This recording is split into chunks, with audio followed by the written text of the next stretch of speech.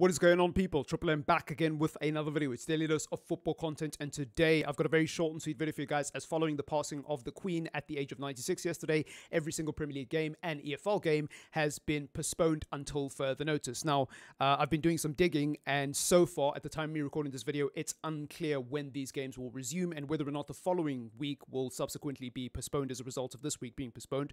So it could be that we are out without Premier League football for the next couple of weeks. And some people are saying, well, it's not a big deal. It's one weekend. People just need to chill. There's more important things at play. But what you need to understand is that the Premier League is a global thing. That's number one. And I know immediately when I say that, you're going to be like, well, you're not English, so you have no business talking about this. Well, people in England, high-profile people in the football media have shared the same sentiment. If you want to commemorate and celebrate the memory of a monarch who a lot of people clearly liked, the wise and intelligent thing to do would be to keep football games going and do a tribute at the beginning of the game. Do some sort of tribute, whether it's a moment of silence, whether it's wearing black armbands or whatever the case is, laying down flowers on the ground, something. You could do something that's a lot more meaningful than postponing football. That's number one. Number two, there's a lot of people who rely on football to make an income, especially considering the what happened during the pandemic. So if people are going to be compensated, that's fine. That's fine. What I'm about to say is irrelevant. But there are a lot of people who rely on the income on match days. And there's a lot of people who've paid a lot of money to hotels to travel to watch their team this weekend who are now going to have to cancel.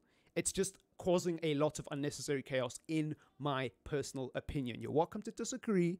You're welcome to disagree. So that's just what I think about it. And also, just completely on a completely unrelated note, there is also a lot of issues in terms of the scheduling of games that this is going to cause, because the fixture list is already congested due to the World Cup being in an unusual time period. So the international break is already in 2 weeks as well. So where they're going to find time to put these games in, I don't know. And how players are going to cope with the injuries and all the strain that's going to come as a result of this. I mean, it was already going to be a difficult season anyways.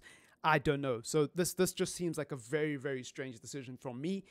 And obviously, because I'm African, I don't want to get into the politics of it for obvious historical reasons. I'm not even going to go there. We're going to leave our political views at the door and be respectful. But it just seems like a strange decision. That's all I have to say. I'm going to leave it there before I start losing subscribers, because I know some people who watch my videos are actually from England. Let me know what you think in the comments down below. Leave a like on the video if you want to, and please subscribe to the channel if you are new. Peace.